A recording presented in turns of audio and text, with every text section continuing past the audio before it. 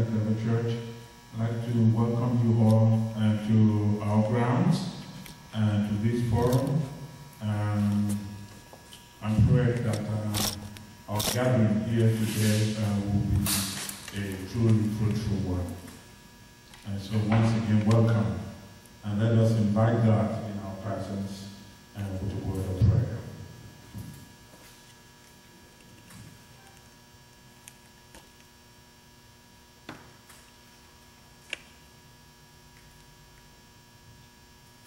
As always, we gather in the name of the Father, and of the Son, and of the Holy Spirit. Amen. Amen. Loving God, faithful God, we bless you. We thank you for the gift of this beautiful new day. We thank you for blessing us, especially with the gift of life, and for gathering us together this morning. We thank you for the gift of our Council of Catholic Women, and who have organized this forum in conjunction with the NAACP.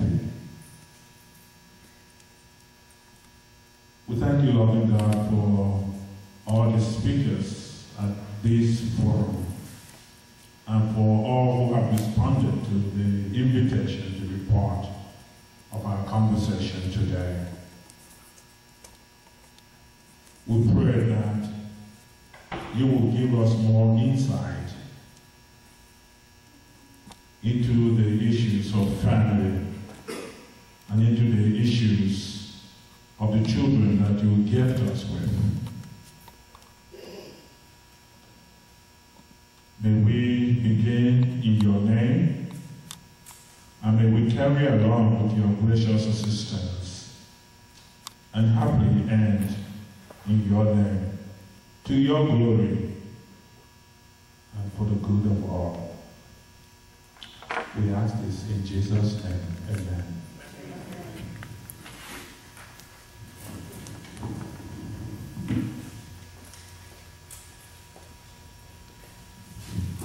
Good morning.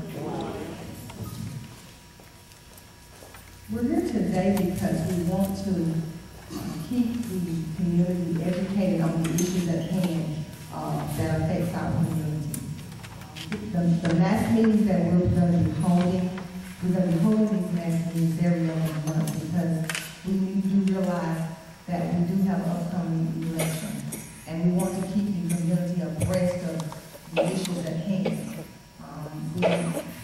One of the issues that we are dealing with that's very crucial to our community is suspension of driver's license and professional license due to non-payment of child support. And that is a very big issue because it does not create economic stability. And with the high unemployment rate, it's very crucial that we deal with these issues at hand. We also want to deal with both education.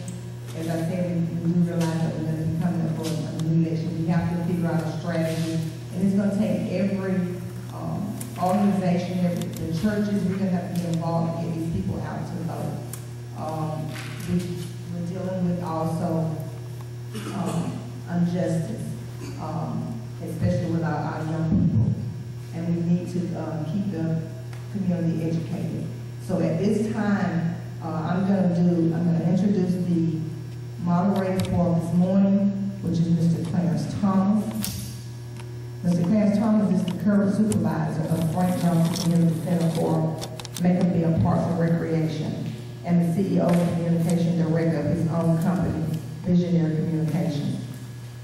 The native Maconite path to this position began as a member of the Savannah State University inaugural mass communications class in 1986. His first professional full-time stint in the communications industry following graduation was as a production assistant with WTOC TV in Savannah. While there, he also served as a staff and chief videographer before joining the Emmy Awards winning team of Fields Camera Operations and WB-TV in Charlotte in 1990. Freelancing his skills began for Thomas in 1996. For the next 4 years, he worked as a contracted production specialist with various Charlotte-based video production companies and the National Football League, Carolina Panthers, in between reporting for the Charlotte Post newspaper. The Central High School graduate returned to his own hometown in the year 2000, spending his first year establishing himself locally as a phenomenal wordsmith through his work as a freelance writer with the Georgia Informant and Millersville, Baldwin County Bulletin. In June 2001, Thomas made history when he was appointed to the position of Director of Communications by the Macon first black mayor, the Honorable Clarence J. Ellis.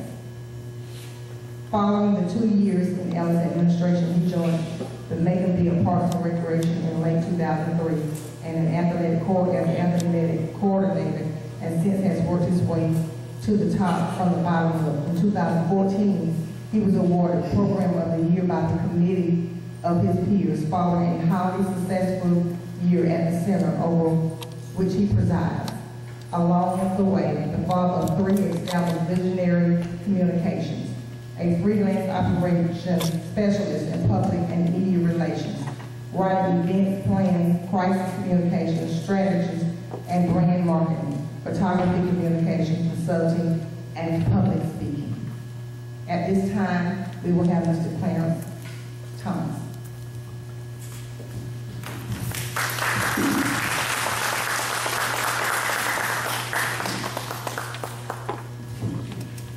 Thank you so much, Madam President, for that wonderful opening. Good morning to everyone. Good morning. How's everyone doing? All right, great. Good to see your beautiful faces this morning. Thank you so much. Thank you for not thinking it robbery to come out today to support the oldest and largest civil rights organization, or the local chapter of the largest and oldest civil rights organization in the country, the NAACP. Got a lot of great folks in the house today. I see Mr. Coroner Leon Jones in the house today. I see Miss Michelle Sands with the Office of Sanford Bishop here. Of course, our illustrious Mayor of Gordon, Mary Whipple-Lou, and charge it to my head and not my heart if I overlook you. Certainly is not my intent to do so, but we have to make sure that we honor our special guests, if we would. Okay?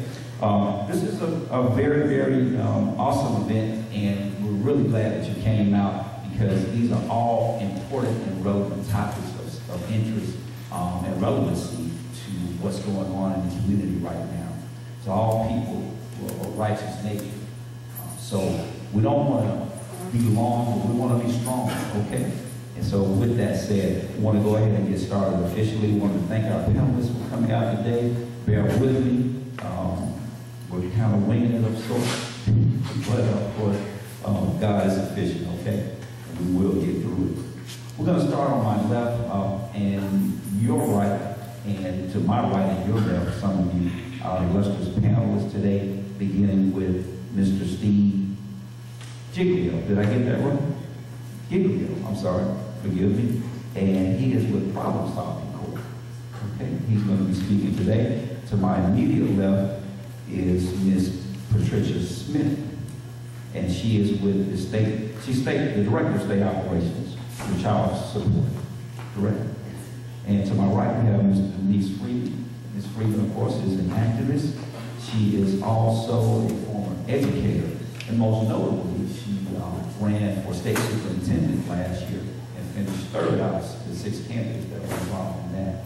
Good morning, Ms. Freeman, again. Pleasure to meet you. Welcome. Of course, this young man here really doesn't need an introduction. You guys know him by face, most of us. And this is our Deputy Chief Henderson Carswell, Colonel of Law Enforcement Services. Give him a hand. Step up. Excellent gentleman, just a wonderful guy. Helps me out a lot with various things that I'm involved in the community, and I want to thank you publicly, Chief, for all your support. long-standing support, okay? He's also joined today by Major Aubrey Evans.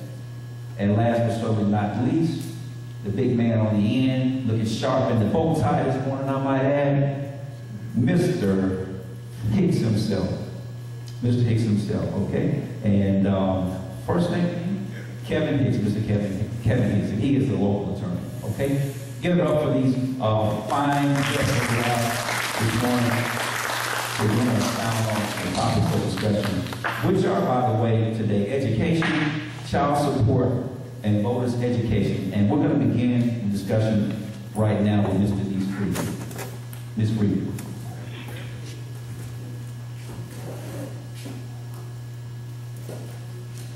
Good morning.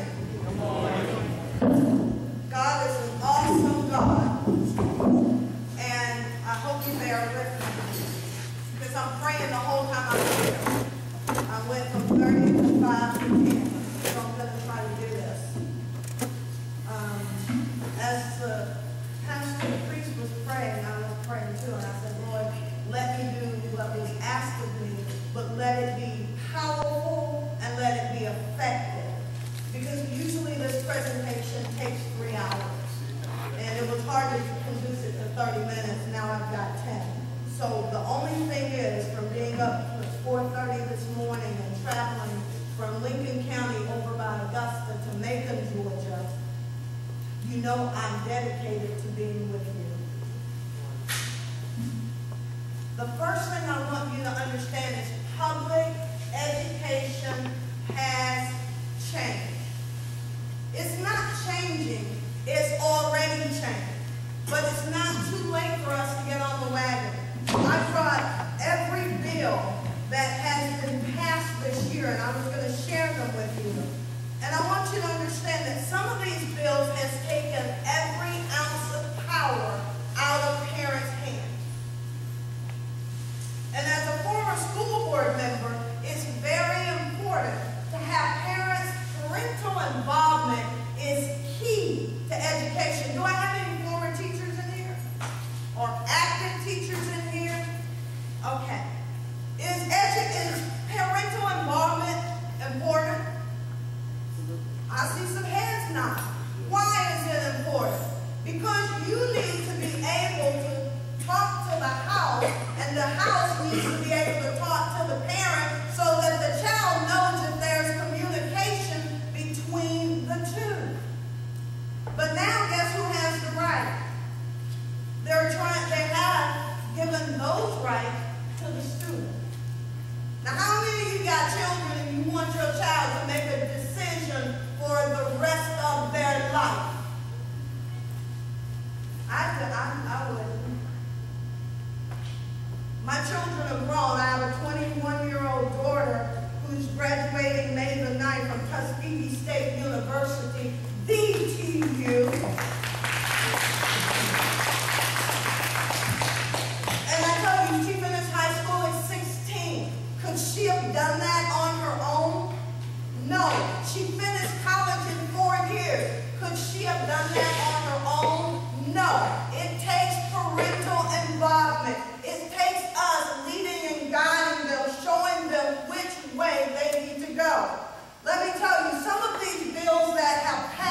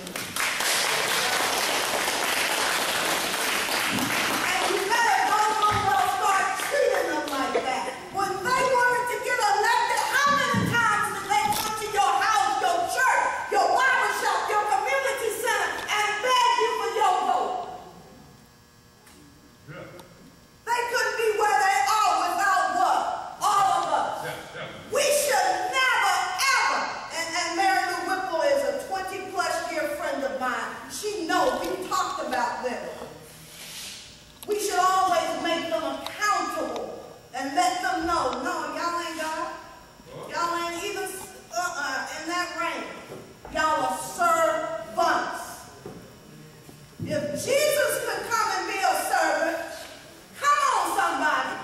I ain't gonna preach. Then our elected officials are truly a servant. Public education, these are some bills I want you to make some phone calls about. Because you see, they've already passed all of this legislation in my hand. And every bit of it strangles our teachers from teaching. They've already passed Common Core.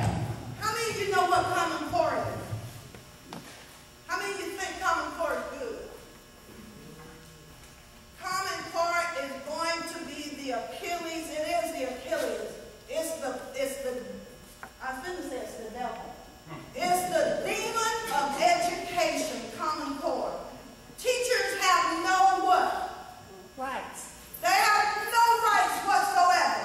Everything is, and guess what else? They're blackmailed. If you don't teach the way we tell you to teach and do what we tell you to do, then we don't care if you've been here 20 years, 10 years. You will be looking for a job. They hold that over their head every single day. And they tell them, you know, with the new legislation, teachers can't get a 3 bad evaluation, no, 1 bad evaluation. They get 3 a year now, or 5. One of those bad, they can lose their license. Did y'all know that? No. They also have legislation where teachers, if the principal or the Board of Education deems that they're an ineffective teacher, the Georgia Professional Standards, which issues teacher certification, can withdraw it. And that means they can't teach nowhere. If a child does not pass the test, and I'm getting ready to sit down, because nobody's showing me my time, and I'm looking at the time. Oh, okay. Well, we got a question. We have a question after these. I know you have to leave. No. Go ahead. Question. I'll stop now. I think that's one of the reasons. Good morning. For those that don't know me, I'm Leon Jones. I'm the coroner of Bibb County, hometown board, homegrown. And what she said about elected officials, that don't apply to me. Let's go ahead and get that out of the way right now. Because I'm special. I'm involved in this community all the time. Y'all okay. Hometown board, homegrown. Medical Center ambulance 32 years. Bibb County Coroner's Office 25. 6 ambulance service, 7 nursing homes. I am involved in this community all the way around. I don't wait till election year to get out there. Right. Amen, somebody. Amen. Okay, I'm in these churches and these schools every week. Career day, I'm a hot commodity. What I see here, you need to watch who you vote for, watch what they stand for, get away from this color thing. Uh-oh, I hit a nerve. Get away from this color thing and this R and this D thing. Before you vote for someone, make sure they have the same values that you have. That's the problem. Okay?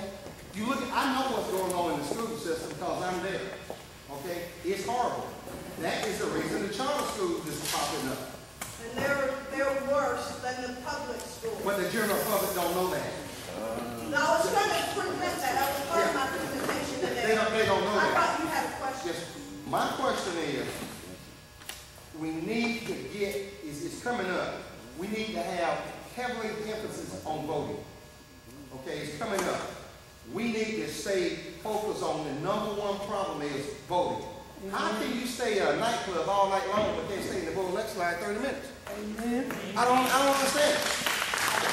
I don't understand. It's very important that we get the voter registration. We need to get these people voting. We need to get them to the polls. That's my comment, and that's my concern. We don't vote. Anybody know what's going on in Valdosta? Anybody know what's going on in Valdosta, Lyons County? The young man that was found rolled up in the mat. Oh, yeah. I was on a conference call 2 weeks ago with Mr. Crump, Benjamin Crump, Tyrone Brooks, the dead kid's father, and a political activist down in Lowndes County. As sad as it is, they don't vote in Lowndes County. Tyrone Brooks told me his own self, they have a low voting turnout in Lawrence County. Ferguson, Missouri, guess what? The same thing. The same thing. They need to get up and vote. Thank you. Anybody else with a question? I'm sorry. Yes, sir. Reverend D. Freeman, how you doing? My name is Tony Loudon. You make the statement about all charter schools are worse. The ones that are being created by the governor with his special board, they are no better with test scores if you look at them nationally. Now, I traveled to Louisiana, and I know that in New Orleans, they had some decent charter schools there. But you have to understand they're not the same format that what you have or what's coming up in Georgia. If you go to North Carolina and other places like I have and visit other people who have charter schools who are saying don't do this, then you see.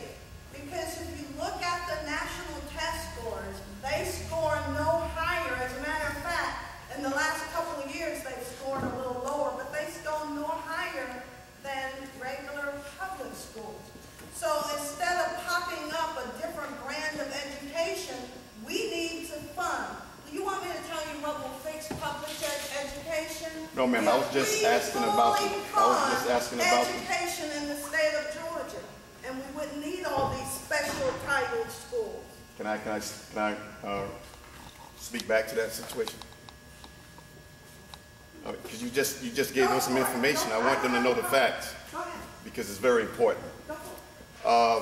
Gwinnett County has 26 failing schools on the state 141 schools failing. 26 of their 35 schools have been failing. Bibb County has 14 on that list of the 141. Macon County, which only has 3 schools in their whole county, have been failing kids for 14 years in a row, and this year will be 15. No break in that. The one school in Gwinnett County that is beating every school in the state is called Path Academy Charter School. They're beating Gwinnett schools and DeKalb schools by 31% in every category: reading, math, literacy, science, everything. They are 98% free and reduced lunch, which means that they are just like the kids in Bibb County, just like the kids in Harlem, just like the kids in Louisiana. Now, like yourself, I too have been to Louisiana, Michigan, California, and vetted charter schools all over the state. So my question to you, how long should a parent, because you was arguing about parents' choice, how long do a parent has to wait before they get an option to move their kids out of a failing school? Because most black communities can't afford private schools. So are you telling me that we have to stay there until change happens? Can I tell you the honest to God truth? Yes, ma'am. And it's going to rock your world. If we funded every public school the way that one you're talking about in Gwinnett County, if those other 26 schools had got the same kind of money, they'd have got the same results. But let me give you, you had your piece. Let me say mine. You're wrong. If you charter schools get less money. Charter schools get less money. Don't give them misinformation. Please. It doesn't matter what Please let me finish today. That's bogus Charter information. schools are going to be held to Common Core standards just like every other school. This school gets less money. They get $4,000 per child. Don't Eventually, tell it's them not a going lie. to even out. Common That's Core wrong. will affect them just like it does. I don't have a vested interest. All right, let me just say this wrong. before I leave. Every public school Say that and leave. That's wrong. does not get, as a former school board member, I can tell you in my county, it was less than $2,000 per child. It depends on the school and the school district. And that's what, people who want to go to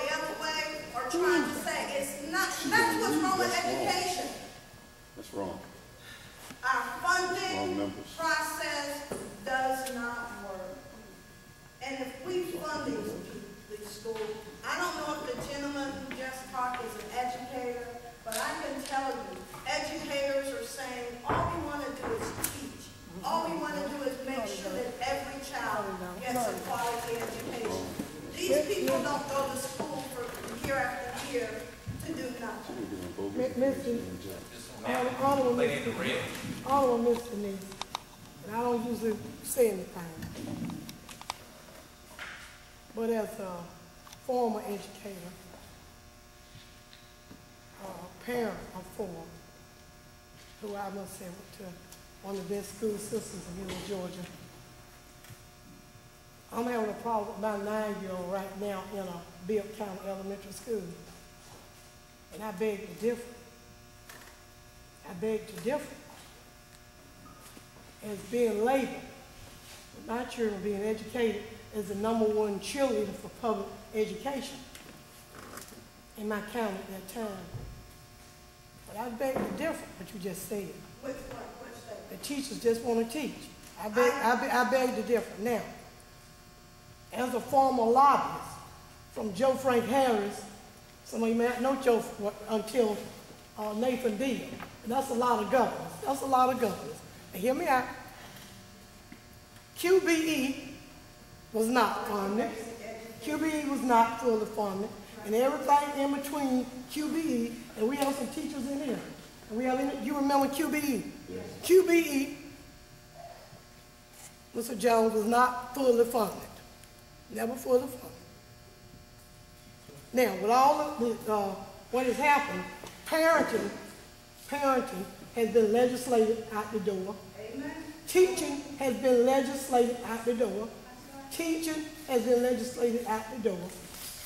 So, the root, you got to get to the root of the problem. Now, teachers, #1, are afraid to teach. They just don't want to teach. They're afraid to teach. If a child gets disrupted and they have to stop for 20 minutes and deal with that child, well, how many minutes of the 55 minutes is gone? Now, I was one of those mothers that I told my kids every morning, you going to school at a one-shot deal. Pre-K through 12 is a one-shot deal in the free world. Nowhere else in the free world do we have a one-shot deal of free education. And some people children want to go to school to be what? Educated. Some people children want to go to school to sit there and get their education. Now some other kids want to come to school, they're being disrupted because it's not their fault. It's not their fault, it's not the child's fault. We don't know what's going on at home, do we? Don't know what's going on at home. And there's a lot of parents in Bibb County that want to what? They want to kick it. They want to kick it out. They want to kick it out. If you go to the schools right now and ask the parents, if we give you a ticket to a private school for your child, stand up.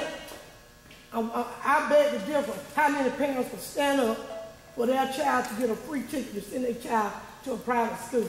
Yes, we have a problem with public education. Right now. We have a problem with public education. Thank you so much. It's not going to be fixed overnight. It's not going to be fixed overnight. Well, we're going to let Dr.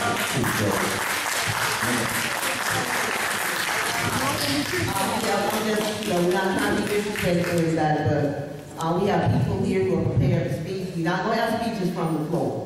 You get up and ask a question. And Reverend Freeman has to leave, so we gave the privilege for those who had questions for her to go ahead and ask them of her before she has to leave. So if anybody has any direct questions from Reverend Freeman, we'd like to take them. No speeches from the floor. What you're saying is that the education right now, today, because of these bills, is going down the tube in every school. Yes, ma'am. Every school is going to have to answer to these laws. And what do you think we should do? Parents need to get out and vote. Not just that. We got to do something else. Okay. #1, these are the bills you need to write down. We need to stop this legislation. House Bill 91, Senate Bill 89, Senate Bill 156, House Bill 479, 174, Senate Bill 132, Senate Bill 133, Senate Bill 164, and Senate Bill 2. You need to call your local state representative, state senators, and ask them to vote no on that legislation. And hopefully, I'm going to Athens after I leave here to speak with another group. And hopefully what we've been doing is a partner and myself have been traveling around the state, going over all these bills and all this legislation, teaching people exactly what it says line by line and what it means, and then having a conversation. So it's usually a 3-hour session. My email and phone number is over on the table where I signed in. Please get it. And thank you.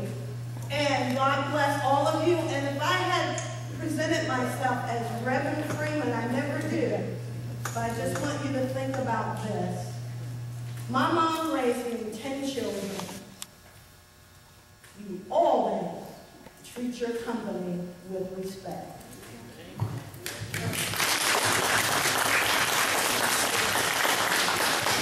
Okay, thank you so much, Ms. Freeman. We were also joined a little while ago by Ms. Phyllis Blake with the State Conference of the NAACP. Welcome her, please, if you would. Thank you, Ms. Blake, for coming out today. And what we want to do, panelists, is we want to make sure that we keep it kind of tight, okay, because we are trying to honor the time, of course. So we want to confine our presentations, if you would, to about 5 minutes. Also, we wanted to make sure that occasionally you cut your eyes over at Dr. Cujo, who is our official timekeeper, if you would. She's going to be signaling you at the back, okay? So, and audience, what we want to do, the format is going forward, and we wanted to get Ms. Freeman on the road, if you would, but the official format is following these presentations, following all of these presentations, then we're going to open up the floor for questions and answers. Am I correct, Madam President? So what we want to do now is, and that was some very passionate discourse, as you heard, concerning education. And that's what we need. It's okay to respectfully and civilly disagree. There's nothing wrong with that.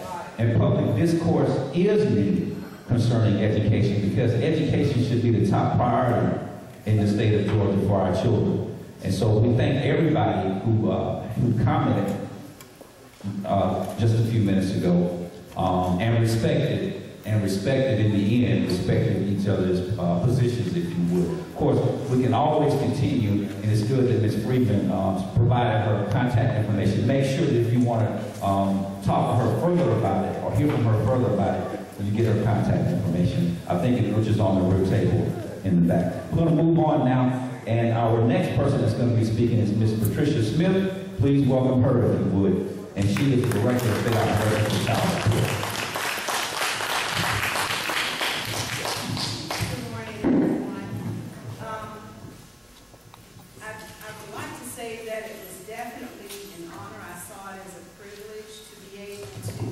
Stand before you and talk about the Division of Child Support, and to just give you an overview of some of the initiatives that we have in place within the Division of Child Support.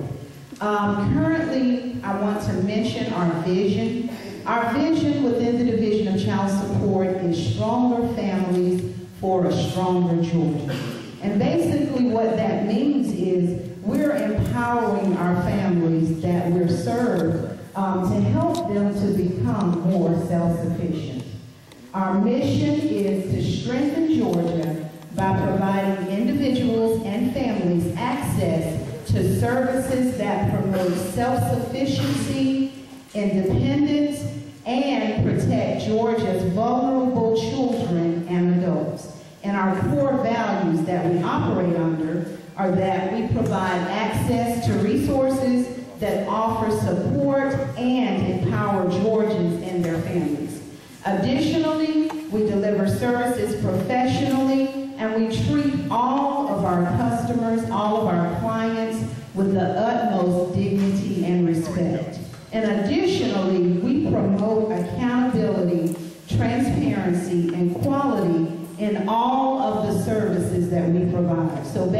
basically, we have measures in place to ensure that we're doing exactly what we need to be doing for the families that we're serving.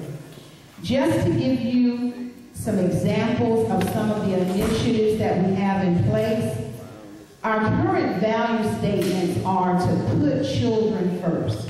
So what that basically means is we operate under the model that children need both parents. They don't need just the mother, they need the father also. And we also realize that there are times when non-custodial parents experience barriers that prevent them from being able to pay their child support in a timely manner. And I'll provide more information about the outreach that is available to those non-custodial parents. Additionally, we're working with the Governor's Initiative, which is an alternative to incarceration. That program is actually entitled the Problem Solving Court.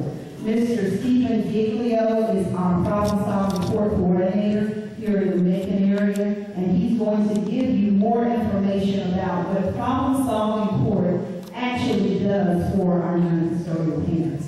Also in attendance today, we also have the Macon office manager, Ms. Monica Hall. So she's available as well once we get to the question and answer portion. And also is Sherry Saxington, who's the operations analyst for state operations.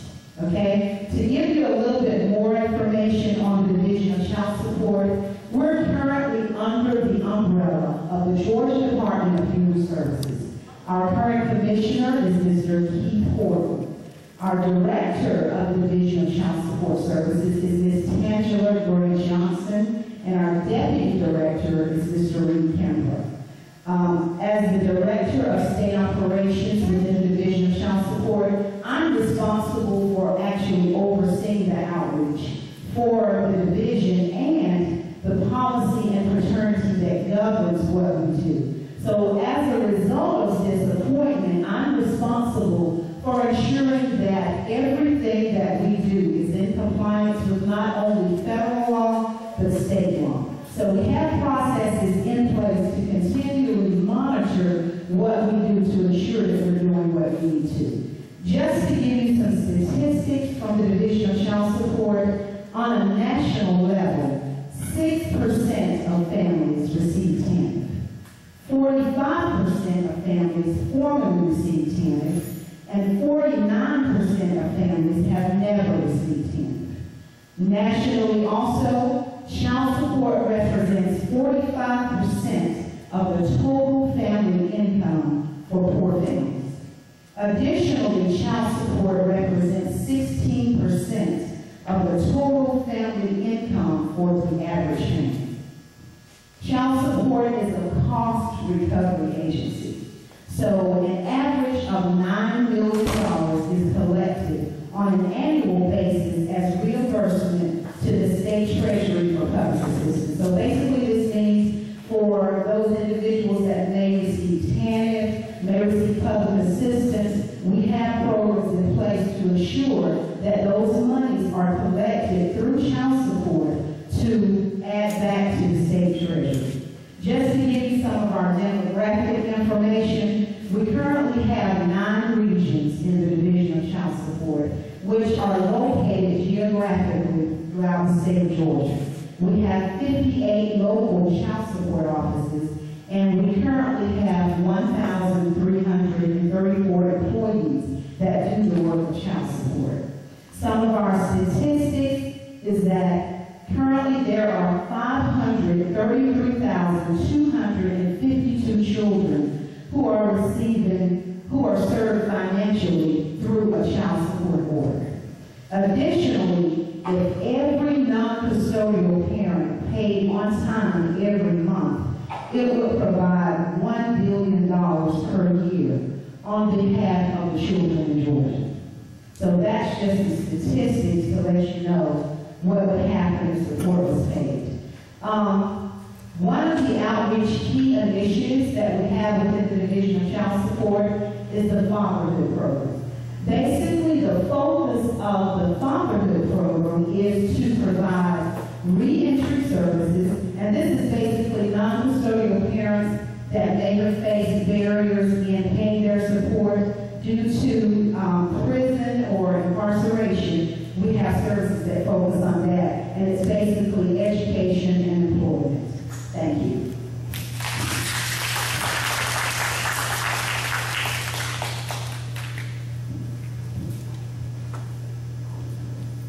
Thank you. Doing a great job with that. Honoring time, most of all. And thank you, Dr. Joe. I see you back there for that timekeeper. Okay. Next up, we want to allow Ms. Actually, we're going to hear from the sheriff's office now. Okay. And our next speaker is going to be Mr. Carswell. Come on.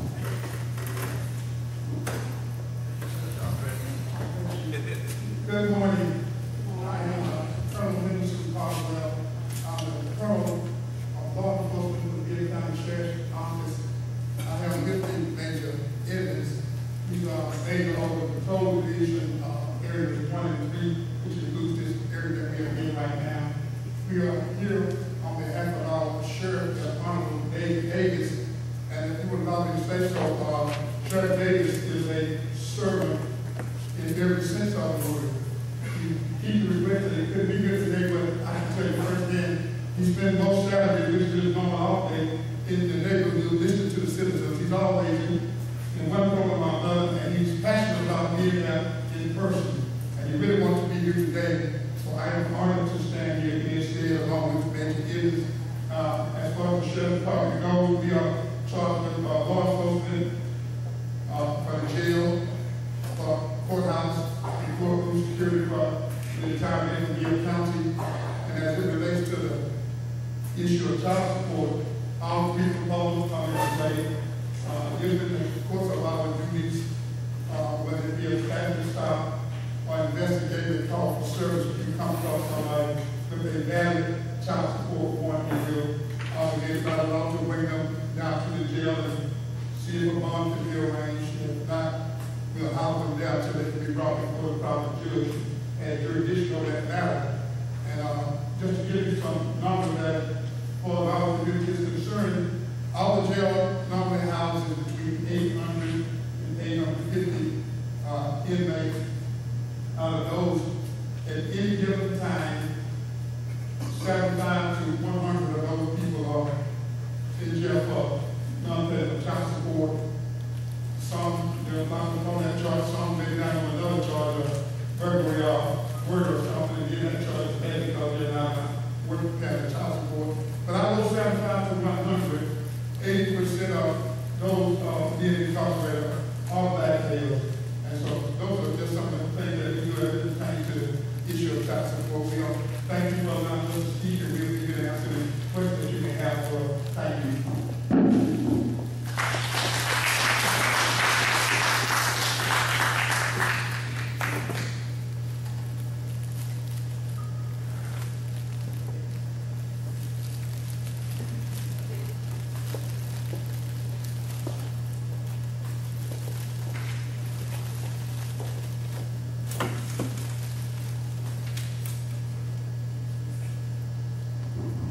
Thank you all for your patience with me on that one. Had to make a call for okay, next we're going to hear from Mr. Stephen Giglio with Robin Salt. Okay, please welcome him. Thank you. It's a privilege and an honor to be here. Thank you, President Westbrook, for your invitation. It's kind of you to add me to the schedule today. But I'm going to take just a few minutes to talk about our program. Public Salt Court has been in existence now for 2 years. We've been established since April 2013. Our presiding judge is Judge Bill Raymond. He is a Superior Court judge here in Pitt County. And he runs our program. He presides over our program, and I do all the other work. He was kind to issue the invitation to the state and the state office to Ms. Smith and others establish our program at that time. I want to talk a little bit about our goals and objectives for the diverse hearing program. We don't want to see anybody in prison for child support. So everybody in our program is either coming from the LEC, joining the program, to be released from jail, or they were on the way to jail to consent proceeding to go to jail for non-paying child support. So we decided we would do an alternative from incarceration. We want to give the judges another option to stay on the bench and somebody before them is before the good time and before them for the non-paying child support. We want to give them another option. We want to say, hey, there's a program out there that can help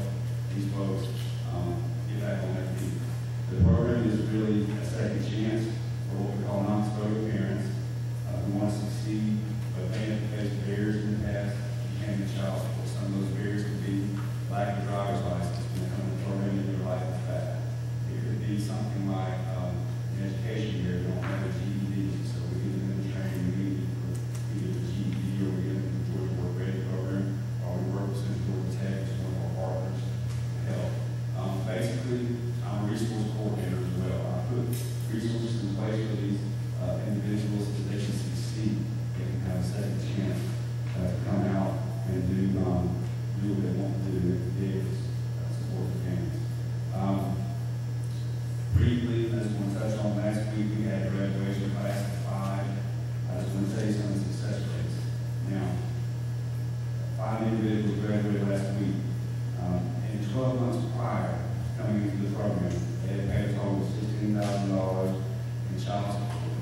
Okay? It sounds like a lot of money, but they were all behind, they were all in contempt, and some of those guys have been in jail for not paying child support. In the time that they were in the program, they paid over $32,000 in child support. They succeeded to get their licenses back. We got their jobs.